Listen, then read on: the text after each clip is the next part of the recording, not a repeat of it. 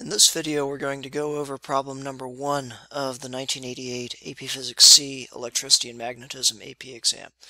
It starts off, you have a isolated conducting sphere of radius A charged to potential V, and the part A is determine the charge on the sphere. So we know the equation for that. We know the equation for a spherically symmetric charge distribution. So that is, or at least the potential on a spherically symmetric charge distribution, that is kq over r, where r is the radius of the spherically, well, your distance from it actually, but in this case, the radius of the object.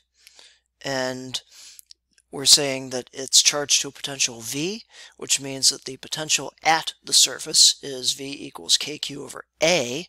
So the amount of charge that is therefore on the sphere is isolated. You have Q equals AV over K. Notice that we needed to put things in terms of the variables given. In other words, just saying V equals KQ over R and being done with it, and then solving for Q would not have worked, because they told us that the radius of it was A, and they told us the potential was V. So our answer needed to be in terms of the variables given. In terms of the points that they allotted for this, they gave 2 points for starting off with V equals KQ over R or V equals KQ over A, or if you started off with V equals KQ over R, you needed to plug in that R was equal to A, so that was worth 2 points, and then 1 point for the final answer being Q equals AV over K. Now, part B says that now we surround the sphere with 2 hemispherical shells of inner radius B. They don't tell us the outer radius. Turns out we don't need it. And those are grounded. This is important. Those are grounded. That means the potential there is 0. So by means of Gauss's law, determine the electric field in the space between the solid sphere and the shell at radius little r from the center. So in other words, we're talking about little r is greater than or equal to A, less than or equal to B. So by means of Gauss's law, remember you got to use Gauss's law here. You're not allowed to use some other memorized equation. You get it by Gauss's law. We have that the contour, well, the surface integral of E vector dot dA vector is the enclosed charge over epsilon naught. Well, I know the enclosed charge. The enclosed charge is Q.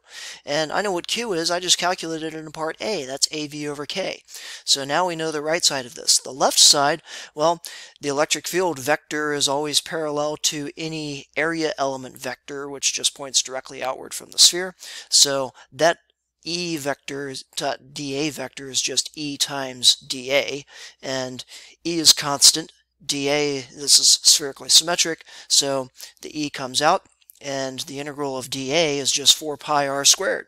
So now we have that E times 4 pi r squared is equal to AV over K over epsilon naught, and this K is 1 over 4 pi epsilon naught. I did that so that I can cancel my epsilon naughts. And now we have a 4 pi AV left over. That's equal to E times 4 pi r squared. Well, the 4 pi's now cancel. So now, just getting our final answer in terms of everything, we have E equals AV over r squared. Now, where the points were distributed here. On part B, 1 point was given for writing out Gauss's law correctly in vector form. 1 point was given for evaluating that the left side is E times 4 pi r squared. 1 point was given for using the fact that the enclosed charge is equal to the charge of the sphere.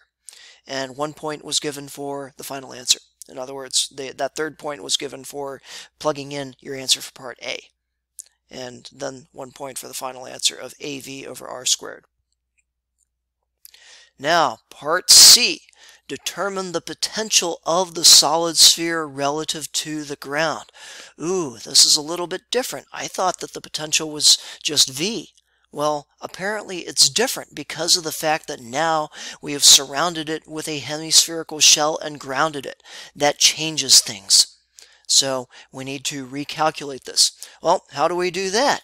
Well, we have just calculated the electric field vector, and we know the relationship between an electric potential difference and an electric field. It's the negative integral of E vector dot ds vector. Well, what is delta V? Well, here we want our delta V to be read as VA, that potential at the surface there, minus VB, the potential of the spherical shell. Well, we can calculate that. So that integral, that's just, since we're integrating inward, we're going from r equals b to r equals a. In order to get this delta v being va minus vb, we integrate inward from r equals b to r equals a. If we had wanted something different, like if we had wanted vb minus va, then we would integrate from r equals a to r equals b. And in this case, e times dr, since we're going along the direction of that ds, so to speak. Now, some of you might want to stop me right here and say, well, isn't E vector pointed outward and ds going inward, so shouldn't that dot product end up giving us a negative sign?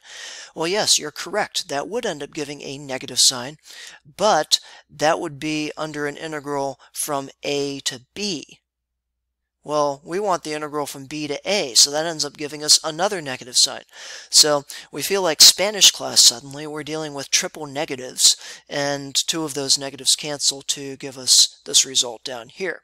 Another way of thinking of this is the fact that, hey, we want to deal with a magnitude of E times dr, but going from r equals b to r equals a. In other words, you can think of that dot product with that cosine of 180 degrees itself as flipping the integration bounds. So, in any case, we now plug in RE. It's AV over R squared. It is with respect to R, so we can't just pull this E out of here because this E is a function of R. We can pull the AV out, though. But anyway, integrating that, we get a minus AV over R, and that kills this other minus sign right here, going from R equals B to A. And evaluating that, we get V times 1 minus A over B. So that is delta V. Well, delta V, remember, was V of A minus V of B. We wanted V of A. That's all we wanted. We just wanted V of A. But V of B, the potential at B is 0. Why? Because every conductor is an equipotential surface. If this thing is grounded, that means the ground has a potential of 0. This wire is attached to here, so every part of the conductor that touches this, which is the whole shell, has a potential of 0. So that's why we got a 0 here. So V of A is V times 1 minus A over B. And that's our final result. Where were the points awarded here? So they gave 1 point for writing the potential difference as that integral. They gave 1 point for correct limits going from r equals b to r equals a. They gave 1 point for plugging in the value of the electric field in the integral. They gave 1 point for a correct integration result, in other words, what we did right here. And then they gave 1 point for the final answer. So that is how these points were distributed. Next, part D, determine the capacitance of the system in terms of the given quantities and fundamental constants. So, it always sounds like it's going to be hard when they're asking us to determine the capacitance of a system. Well, just use the definition of capacitance. The definition of capacitance is that capacitance is charge per unit voltage. So we have a spherical capacitor. Start with the definition of capacitance, charge per unit voltage. Well, that charge is just what we were calling little q, and that's AV over K. That potential difference is what we just calculated in part C, V times 1 minus A over B. It's always going to happen that whenever you're deriving a capacitance expression, your V's are going to cancel. You use the definition, which includes V's, but when you plug in for your charge, that is also going to have a V in it when you plug things in properly, and that's going to cancel with the delta V, the V that you get from the delta V in the bottom. So the V's cancel, and after rearranging things in math so that they look nice and pretty, we have C equals AB over K times B minus A. Where were the points given here? This part was only worth 3 points.